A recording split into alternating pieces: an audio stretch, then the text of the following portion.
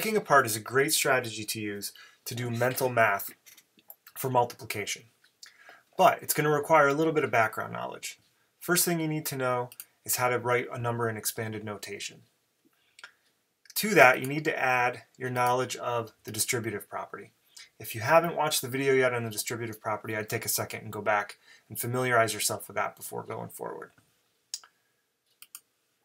So breaking apart to multiply. Now I would probably do most of these in my head, but I'm going to show you it on the page how to perform them in your head. So let's say you had the expression 24 times 3, and you wanted to find the product for that. Well, 3 times 24 isn't a math fact. It's not something I've memorized.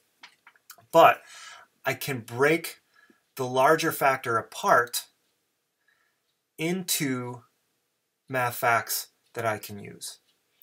So if we think about expanded notation, 24 is also the same as 20 plus 4. Remember, expanded notation is just taking a number and showing what the value for each place is and adding those places together.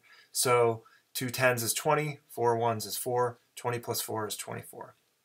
So I'm going to multiply that sum by 3. The distributive property says that I can multiply a sum, each of the addends in a sum, actually, by a factor, and then add those products together to find my final product, which I'm going to do up here. So let's do that. 3 times 20, or 20 times 3. And if I'm doing this in my head, I'm thinking 20 times 3, well, let's leave the 0 out of it for a second. I'm going to use find the fact and tack. 3 times 2 is the fact. 3 times 2 is 6. I tack on the 0. 20 times 30 is 60. Now I'm going to look at 3 times 4, or 4 times 3.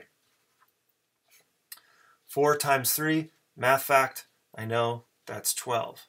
Now, 60 and 12 are called partial products.